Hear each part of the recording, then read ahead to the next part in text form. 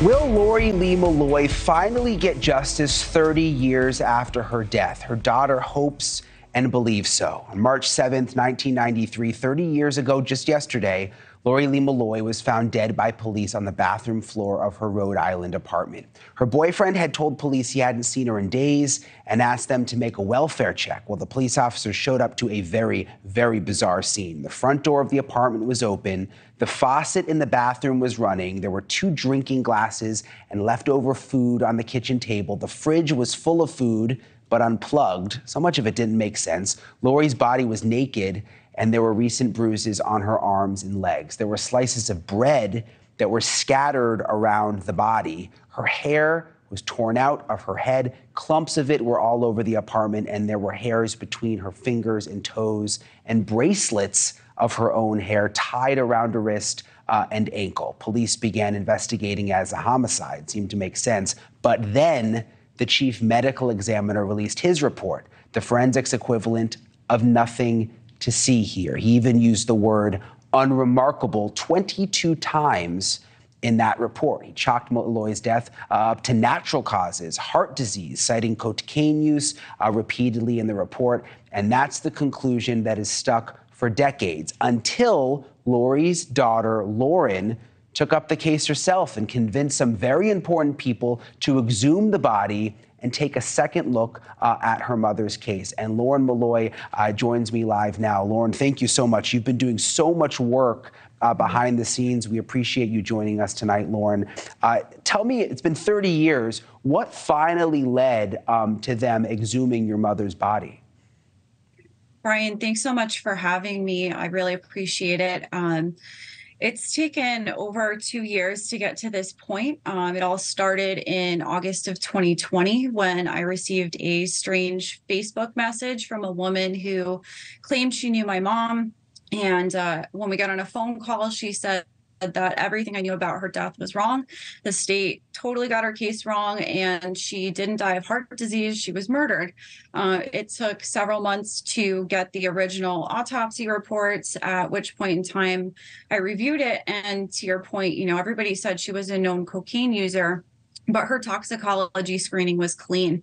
And that really stood out to me, as did the other pieces that you've mentioned. And so I decided to look into things a little bit further.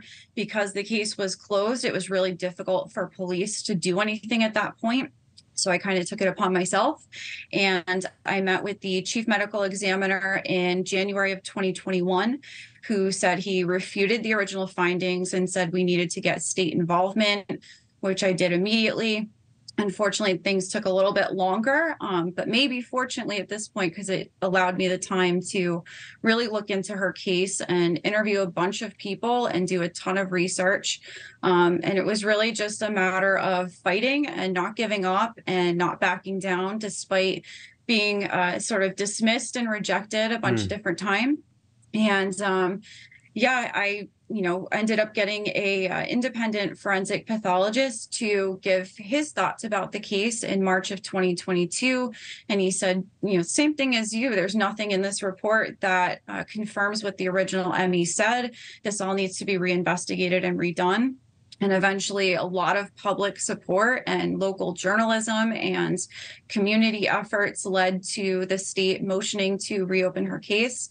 That was done. And February 1st of this year, she was finally exhumed, and we're just expecting results any day. And you are clearly a fighter. You've been fighting so hard behind the scenes. But one of the jaw-dropping things about this is the original medical examiner actually lost his license to practice for filing multiple inaccurate autopsy reports. This is the medical examiner who did your mom's initial autopsy and said, oh, nothing to see here.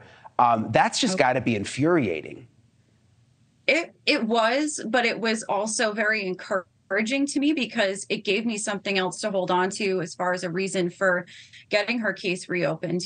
If we know that this guy lost his license and he was known for his quality issues, well, hello, her case is one of those. So let's figure out what really happened. Is there any explanation for some of those strange details the hairs pulled out and wrapped around her, the pieces of bread scattered around. Have you been able to come up with anything? At this point, there's a lot of speculation. I don't think we'll really know until we receive the updated forensic exam results. And I've learned to just let the evidence lead the way. As far as some of the speculation goes, the door being open, somebody may have left in a hurry, the fridge being full but unplugged. It's entirely possible that, the fridge was used to block the door until whoever was in there was ready to leave. And then they just didn't bother to plug it back in. Her hair being ripped out, it could have been from a struggle. It could have also been the result of a drug in her system. Certain drugs result in hair falling out. But there were no illegal drugs in her apartment. There was no sign of drug use by her prior to her death. So that's all still a mystery, really. And I know it's now been 30 years, but it's just hard to imagine that none of the detectives or police officers said, no, this just doesn't look right. There's something very, very strange that happened here. I mean, how did this all just sort of get swept under the rug and it be deemed, not a homicide? Well, so East Providence Police Department originally called the case a homicide. The detectives division responded, assessed the scene, took 14 items into evidence, and called it what it probably was. And unfortunately for them, they were waiting on the medical examiner's findings. And once you have a cause and manner of death determined by, at that time, the acting chief medical examiner, it's really hard to get that overturned. Once that ME said, nope, natural causes, case closed, I think they sort of took that along with what they had heard as far as her drug use and all of that and said, well, there's not much that we can do. And it's also really difficult too. I mean, thinking back to 1993, there was an ongoing heroin epidemic, which is, similar to what we see with fentanyl today. Police departments were really overwhelmed by that. Her case was one of any number of cases. So I think they just didn't have enough back then to go on. And honestly, it may have even been for the best, just considering the advancements we have in forensics and the amount of research we've been able to compile. Did you think all this time up until just a couple of years ago that she had died from this heart issue? Or did you in your heart feel like there was something else?